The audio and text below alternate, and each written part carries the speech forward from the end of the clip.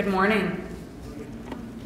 So we're going to switch gears a little bit. I know that was a really heavy topic, digital and cybersecurity. Hopefully this will feel a little bit lighter. I'm hoping everyone has had their coffee, their tea, and feels awake, because we are going to interact a little bit this morning, if that is okay with everyone. As was shared, I'm actually with Ohio Health, which is a healthcare corporation. I'm an alum and board member at the university, which is how we were able to hear from Todd this morning. I hope you guys thought he was fantastic. I learned a lot listening to him. So we're going to talk a little bit about social media and how we can use that from a brand perspective. So our agenda, our time today, here is what we are going to go through for those of you who enjoy a roadmap. As I warned you, there is audience participation ahead. I do plan to undock this microphone and walk around a little bit and hear from some of you. So we're going to talk about how brands use social media. It's very different from how we as individuals use social media. We're going to talk about on which of those social channels do brands post and promote content and why. We're going to look a little bit closer about the audiences by channel, because the audiences are different based on your objectives and who you're trying to reach. We're going to talk about content development. How do you decide how to curate, how to create? What do people want to hear about that is valuable to them? We are going to talk about what people are talking about on social media. Look a little bit at things that are a little bit tangential to those social media platforms, which is online reviews and brand journalism.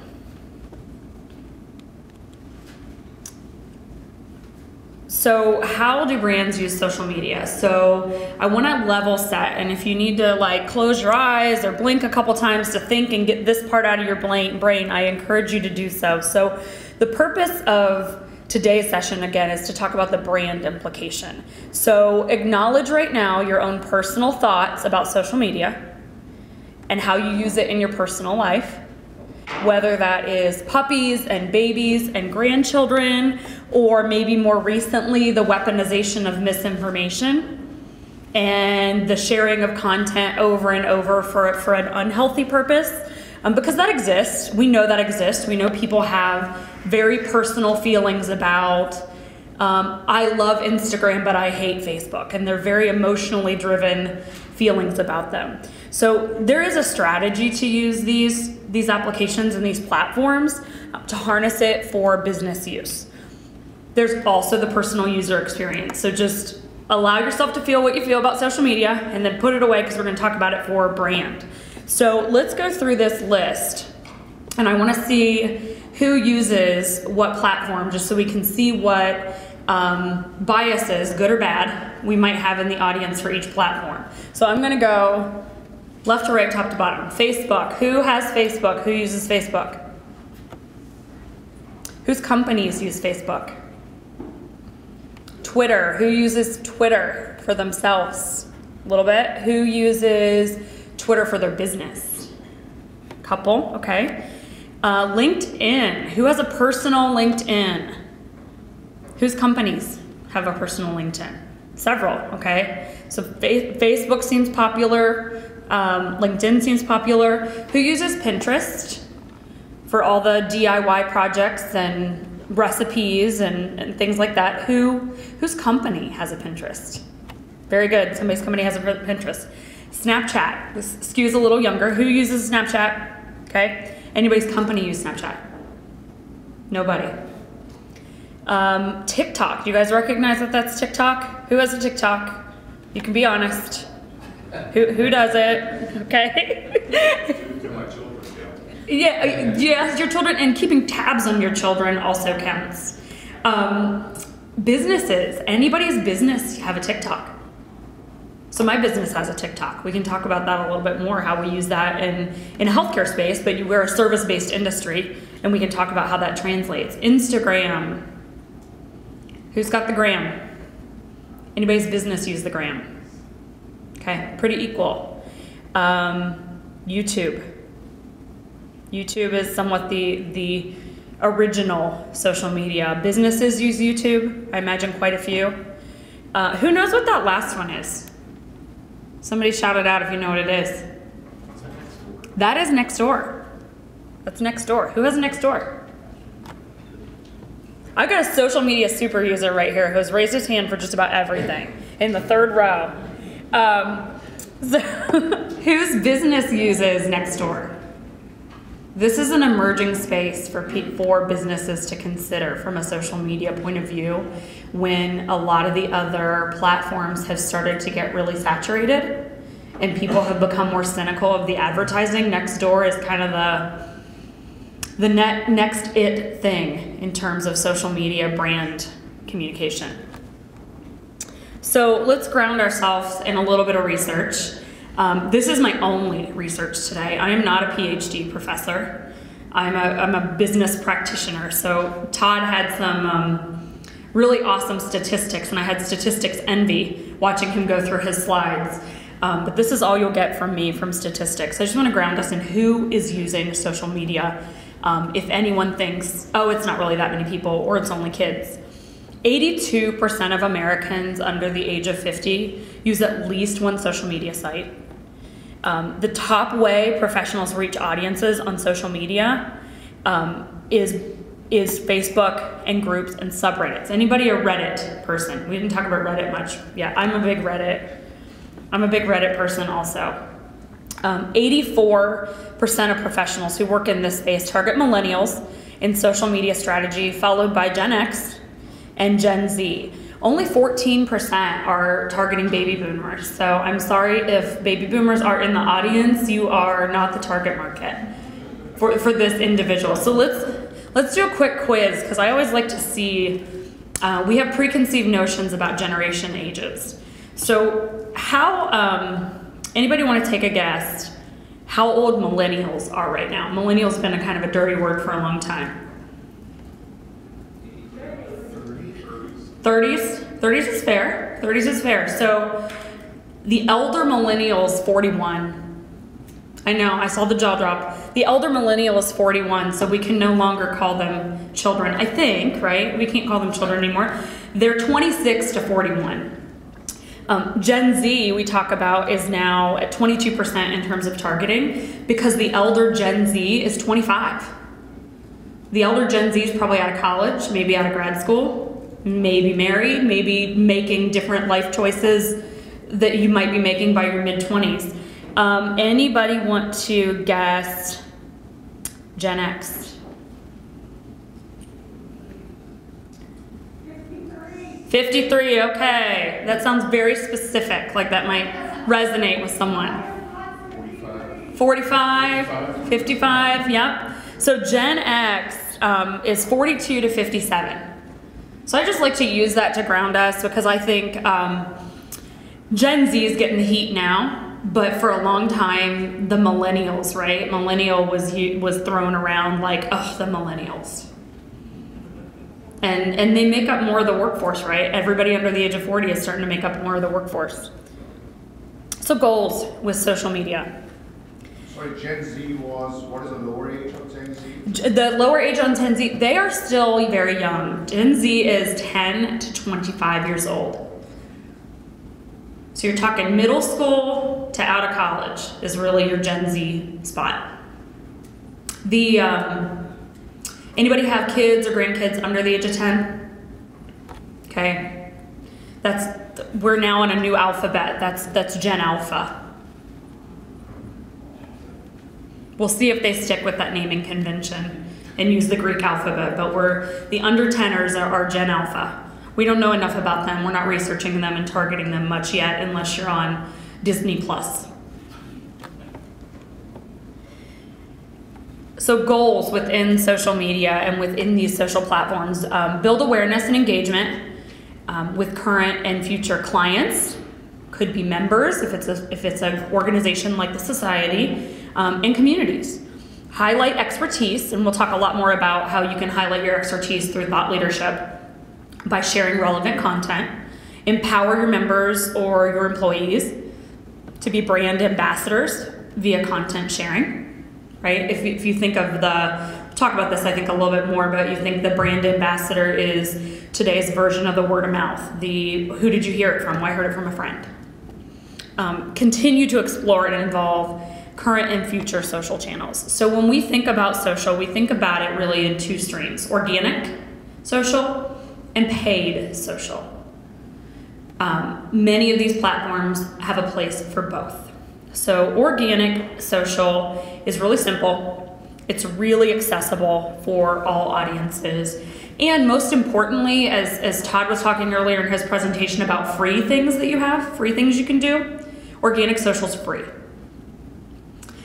So this is where people go when they want to engage with social media, when they want to know something, they want to go, or they want to do something. So I was talking to some folks last night, and I likened this to the white and yellow pages of today, combined with maybe your morning news. This is where people know if they want to know if their Starbucks is open yet, if the food truck, where's the food truck going to be this weekend, where, what are new products coming out that I am interested in, whether it's a retail or a business to business. They go to social media because it can be quickly updated for free. You're watching a lot of startups and a lot of more nimble organizations and very small organizations. Some are going away from traditional websites that take coders and developers, and they're going to, I have a LinkedIn page, I have a Facebook group, because those can be managed and they can be updated in 2 minutes. Paid social. So paid social is kind of like it sounds, you pay money for it. This is your targeted advertising. You can advertise on all of the social media platforms, really. And these are targeted. I know that I am trying to garner the attention of a 45 to 55-year-old male with children, etc. You can build your profiles out and target certain people. And we're going to dive into each of these a little bit more. And I do have time. I've got some audience participation coming soon, and then some time at the end for questions. So Facebook. Facebook is the one that catches all the heat as far as what people think about it. Do they love it? Do they hate it? But it is the most popular. It's the most widely used. It is the most popular. Its numbers are still growing despite all the new platforms like Nextdoor and TikTok and things that are growing out there. It's evolving. It's evolving away from a space where people use it for personal means and is becoming a little bit more of a brand targeting channel. People use Facebook from a branding standpoint for community engagement, to demonstrate the culture of their organization, for customer and member experience, and then for campaign support if you've got a product launch or a line that you are promoting. So I've got some examples here. I hope you can see them from where you're sitting, but we'll talk through them. I picked some of my favorites. I just did a quick search on each of the sites this week and picked out content that some brands have shown this week. So this is New Balance.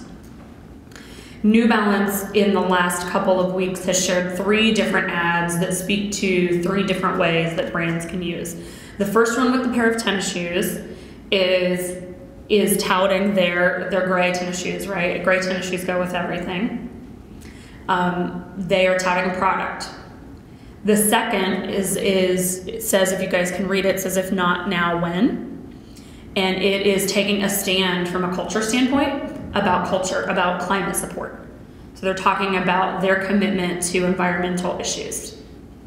The third is alignment. The third is brand strategy alignment, and this is really my bench strength.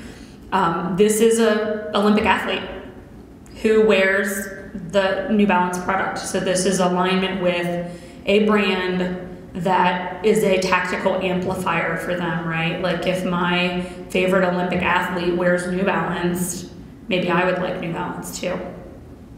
It also showcases their support, which goes back to culture of things like the Olympics. So things you can share organically on Facebook. Blog posts, if your organization has a blog. Newsroom articles, if your organization has a technical newsroom. events that are happening, whether they're organization events or they are sponsorship events that you're affiliated with in the community that you are engaged with, calendar events, Facebook Lives. We'll talk a little bit more about those in a while. Photos and videos. I mean, you'll see a theme as you look through most of these slides. Every post on most of these sites is accompanied with a video or an image, because it's what catches your eye. So photos and videos, trending topics, and then we already talked about campaign support materials. Twitter. So Twitter is really a strong player in the partnership space. If you guys think about partners, and you can think about that in any way. It could be a community initiative you support. It could be a business-to-business partner that you have. It could be an alliance that you have. Brands often will see a heavier amount of tags, which is when company A has tagged company B and it shows up in the search results. With upcoming conferences, industry news stations. This is a channel, though, the caution with this channel, and I love Twitter, the caution with this channel is this needs very closely monitored, because it is real time, it happens at warp speed, and you can get tagged in responses all the time. So it's very, very quick. So my example here is NASA has a few things that they're talking about. So I tried to pick a few things so that hopefully something resonates with each of you, whether you're in a product industry and you've got a product that you're selling, whether you're an organization like a NASA, or later on you'll see, I think, even some society and membership organization work. So NASA is one of the things we've got on here is customer experience, brand reputation. NASA is talking in one example about careers at NASA. It's just a great recruitment tool. They're talking about their kind of state of NASA address and how you can watch the state of NASA. And then they're also talking about people who grow up and want to be astronauts and work in space sciences. Next, we have Instagram. So Instagram has different types of content. You probably, show of hands again, who's on Instagram? Probably familiar with the fact that they've got stories. Stories show up for 24 hours. There's a little circle with your face on them at the top, and then they disappear after 24 hours and never to be seen again. And then they have content that shows up in your feed, which is what you see here with the little highly curated boxes that all match and look very aesthetically pleasing. This is the National Park Service. This is one of my favorites to follow because it's just beautiful and makes you think of, gosh, I should go on a vacation to an outdoor destination. I need to go to Yellowstone. I need to go to an outdoor destination. The interesting part about Instagram, and this is one where it's used a lot more for personal or a lot more for businesses with heavy content visualization. So you think of the Park Service, right? What is more gorgeous than Mother Nature? They've got a lot of content that they can share that's photo driven and video driven. So if your brand isn't very visually driven, it's something to consider. Does this make sense for me or not for Instagram? Another thing that Instagram has yet to change, although we're eternally optimistic, is that in order to include links that would drive to your company's website, would drive to a news report, anything you want to drive to, you have to have a minimum of 10,000 followers. For a lot of organizations, 10,000 followers is a lot. We are not all a Kardashian.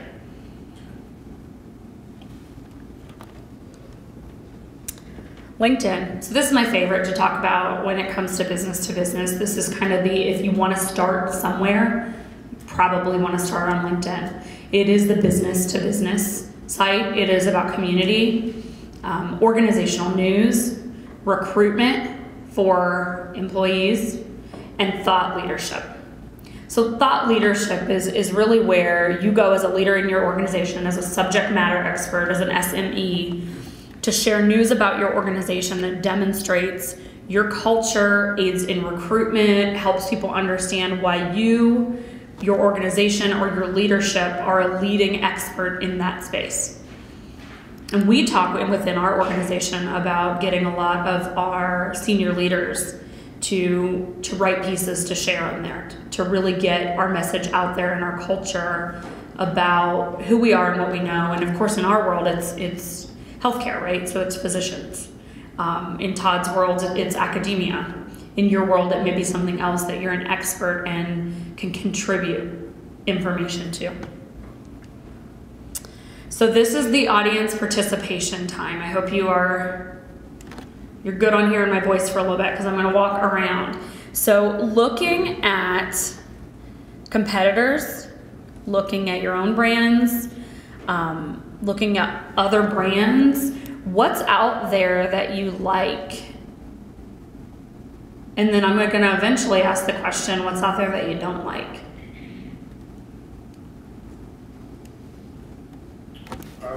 I've been using LinkedIn for years. I just started a business as well on business postings and business side. One of the things I've seen on LinkedIn, and I can only talk about LinkedIn, is that in the last probably year and a half, I'm not on Facebook, but it's becoming a little bit like Facebook. I'm not sure what is your take on that? Is it's becoming more personal? I mean, I enjoy personal, but I don't, because to me it's a business side where I want to share my business ideas and I want to hear about other people. It's a fantastic insight, and if you're in the back and you can't hear what was shared, there was an observation that on LinkedIn, more recently, it's become a lot more personal. And it hasn't been as much about business, and it is spot on, and there's a lot of debate about what has LinkedIn become. Is that a good thing? Is that a bad thing? What you're really seeing play out there is what's happening culturally in the United States with the bring your whole self to work mentality, with the work-life balance mentality, and with the results of what we've all been through as a result of the pandemic and people working from different environments. And so you do see a lot of, hey, it starts out, hey, I never share personal stuff on here, but, and then it gets into typically some sort of empowered sharing. So there's a place for it. There is a time when it makes sense. I think one of the things that is really popular right now in LinkedIn is using that as a recruitment tool. I don't know in your industries if you're seeing a lot of people interested in promoting their personal brand to get out there and maybe get recruited and go on to the next phase of their working career. Here's the good news with LinkedIn. You can curate your feed to filter some of that out if you don't see it, but it is changing. LinkedIn's changing. So here's the upside.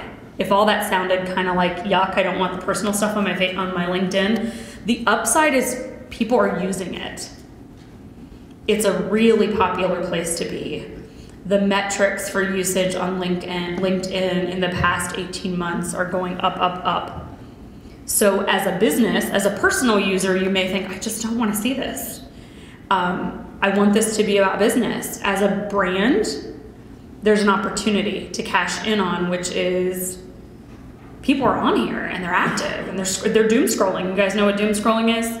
We've all doom scrolled. If you don't know what it is, it's when you find yourself mindlessly sitting on the couch, laying in bed, waiting on a plane, and you are just endlessly scrolling content, or you're pulling down so it can refresh so you can see, oh, did I miss anything in the last 17 minutes? I've been zoned out staring at my phone. So if that, I see some laughter that maybe doom scrolling resonates with some people. I am very guilty of doom scrolling. But that's the thing, right? People are doom scrolling. They're consuming the content. And so if they're consuming the content, it could be a really great opportunity for your organization to be part of that conversation and figure out where you fit in. It's a great insight. Who else has an insight of something they like or don't like? Or a brand they love to follow? Yes? I know that my digital marketing company is telling me, video now is the content that you have to have up there. It's color versus black and white. You'll get way better rankings, way more attention with any video.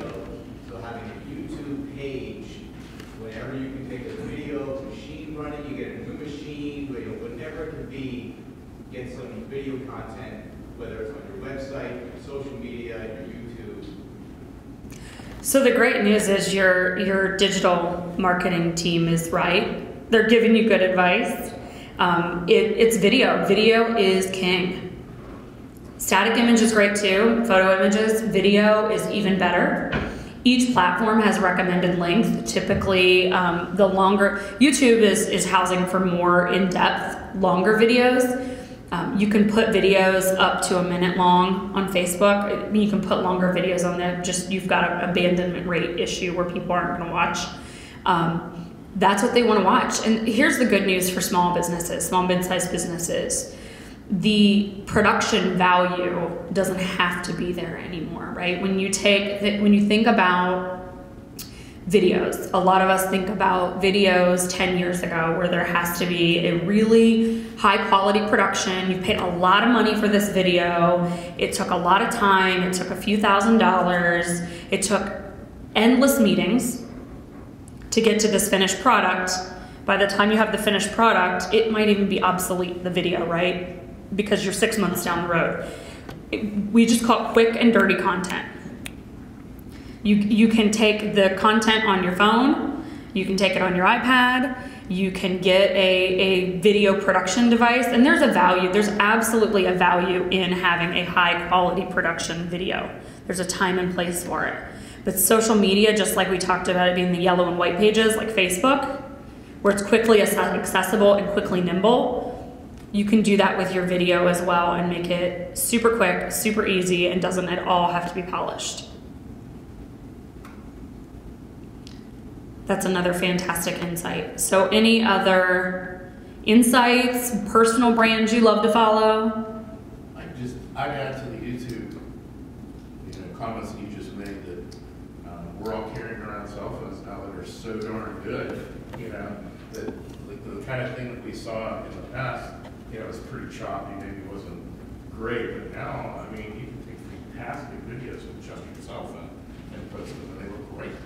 Yeah, everyone every day is walking around with a computer in their pocket with videography machine. And I know we have videographers in the room too, right? But there is a time and place for the professionals.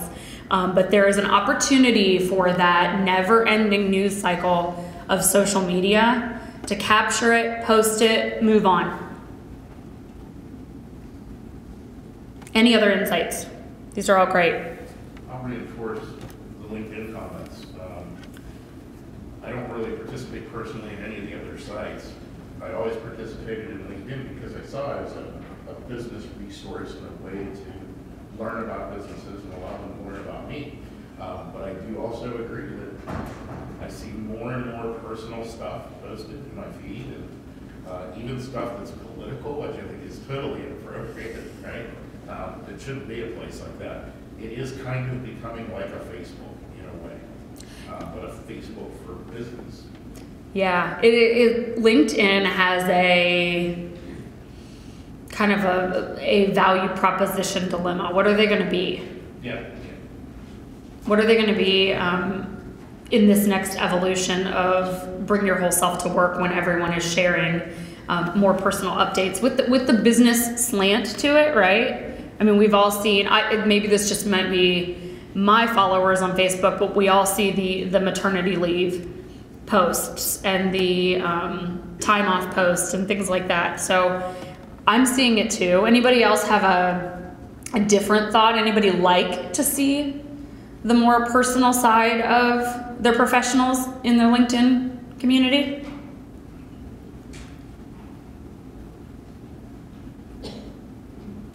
Maybe, maybe not. Maybe there's I don't know about necessarily on LinkedIn, but I think on Facebook too, it's nice when it's not always about the business, when you can post some personal things about the employees and the staff, or just, hey, it's a great day, and not always be focused on the business. I think that's sometimes a nice break to see. That's a fantastic insight. So you go ahead. To me, that's a business-related thing. When we're talking about personal, it is, hey, I'm going for a walk with my dog, or like stuff like that, and my social media person has said, you should be with your dog, and show. You'll be surprised how many likes you get and how many views you get. I think anything to do with business is understandable. You know, talking about your employees, that's part of business. Talking about the product, or, you know, I saw a couple of people post that we are going to be speaking here at the CCD. So that's good, that's all great. But pure personal, or the other thing which I'm noticing now on LinkedIn is as well, like this post and give me a million views. You know, so The visibility seekers. yeah, it's all about the likes. It's all about the likes, right? It's the whole pics or it didn't happen. If we don't post a picture of walking our dog, it didn't happen. You didn't walk your dog.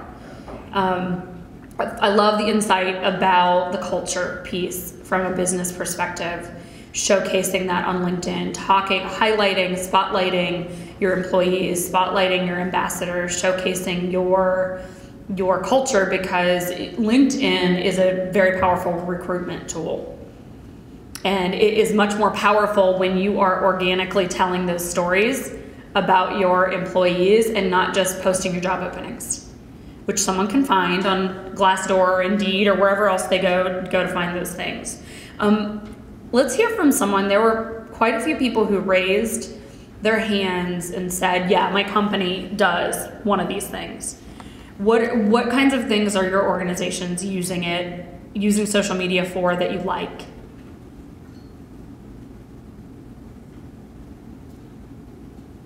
Todd, go ahead. The nonprofit, we do exactly what you're saying. We will post things about employees, we'll post the fact about LinkedIn, we'll post about LinkedIn if we're hiring. We'll post, I think it was National Development Disabilities Month last month, that type of thing. That it is business related, but I agree with you for saying highlighting your employees in your business practices, not only personal. Yeah. Thank you for sharing. Absolutely. So these things all have actual business implication.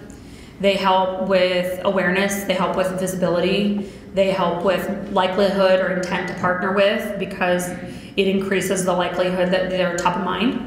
So when you talk about aided versus unaided recall, and I'm trying to think about, I need a company to partner with to do X.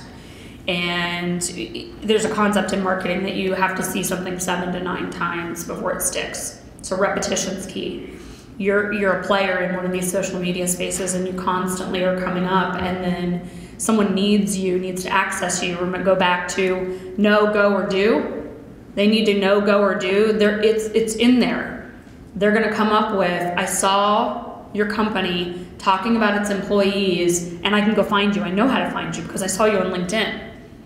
So it has actual downstream revenue value and share of the market value when you think about a little bit of a longer term strategy and getting to your customers at the top of the acquisition funnel, up at the top of be aware of us when you need us, part of the funnel.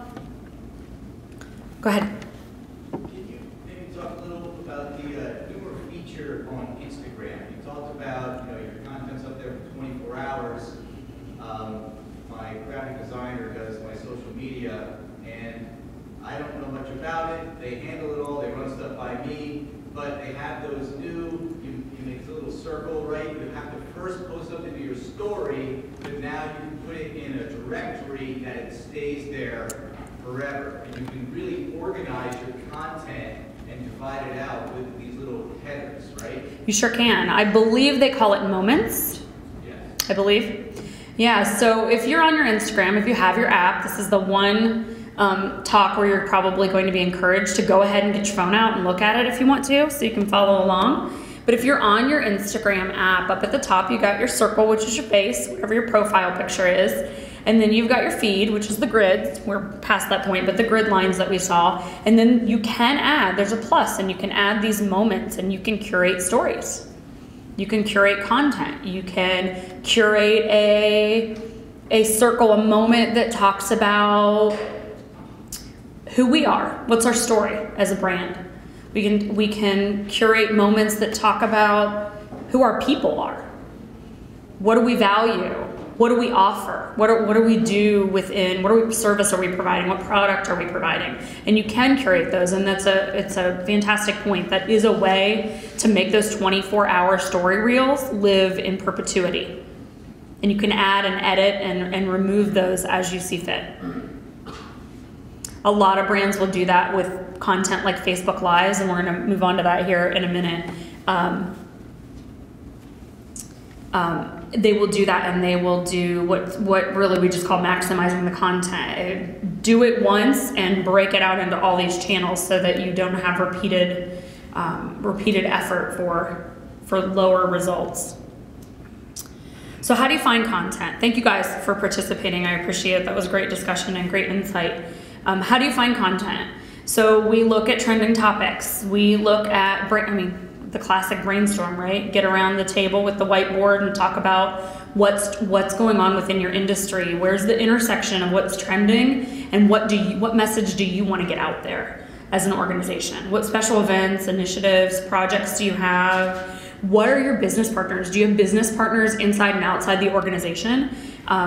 There's always an interesting conversation about, so I'll give you an example. I work in healthcare, and there is always what our docs want us to talk about, right? Our docs want us to talk about a new knee technology, or a new hip product, or a new MRI, and most of us don't care. We don't want to hear about that. We want to hear about how to access services. I have knee pain, what do I do? Not necessarily a robotic procedure or a multi-million-dollar piece of equipment. So it's having those conversations about, what do I want to get across as an organization, and how can I do that in a way that people who are consuming the content want to hear about it? So types of content you can create. Blog articles. I want to be sensitive to our time here. Are we 11? Keep going. Okay. Blog articles, news articles, Facebook Lives, paid and organic. We talked about paid and organic campaigns. Sponsorship opportunities, partnership opportunities, alignments, employee-generated content. We had some great discussion over here about employee-generated content and lifting up the people that work for us. Facebook Live. Who's done a Facebook Live? Anybody? So we did a lot of Facebook Lives throughout the pandemic, right? This is actually an example from my work that I worked on. Social digital marketing. So this is paid campaigns. So the gentleman in the back talked about this a little bit, but you generally have a creative partner or an internal team to help you develop a marketing campaign and use your goals and objectives. And this is where you can target. This is where you wonder why you just thought about buying a pair of hiking boots, and all of a sudden in your Facebook feed, every outfitter and every hiking boot is starting to show up because there are algorithms saying, well, you looked up REI, so now we think you probably want to do something outdoors. We know you follow the National Park Service. We know you looked up REI. We knew you hopped on Southwest and looked at flight sales. We're starting to piece together where you are in that target market demographic, and that's where organizations that have budgets that allow them to market can get really into some of that. Social listening is a good part of it. And how are we on time? What are we? 11 o'clock? Okay.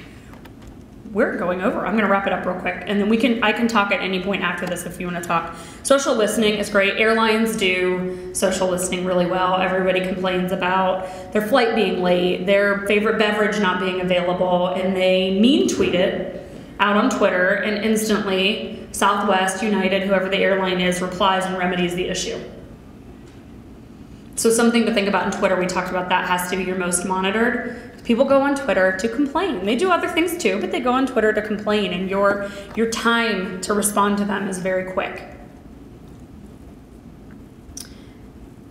More about social listening. So what you can't see in social listening, you can't see private stuff. You can't see conversations in private groups. You can't see posts that have your brand as a keyword. Necessarily, but you can see and you should respond to, if you're engaged in this realm, posts that you're tagged in. This is again some Southwest examples of posts that you're tagged in. Someone was very upset there was no Bailey's Irish Cream on their flight, and their flight attendant told them that they never carried Bailey's Irish Cream, and he knew that was a lie because he'd been flying Southwest for 17 years and that was his go-to drink. Many of us have our go-to. If it's cranberry juice or what it is, we have our go-to on-flight drink. What you can also respond to questions, comments, private messages on your brand's social inbox. So it's a really great way to engage with your customers. I'm gonna wrap it up. Brand journalism. So brand journalism is really about creating content that engages with people. Typically this lives on your website or some other housed mechanism. Could be a YouTube, it's a longer format video. And it's conversations about your core business that typically build trust, demonstrate your expertise, demonstrate your values, persuade you to partner with them. Do we have time for questions or do we do those offline? Okay, we don't have time for questions. We did such a great job. Todd might have a question. No, I just have a comment. Okay. The reason Jess is here is the board realizes you can't just have a website. You need to do more on social media.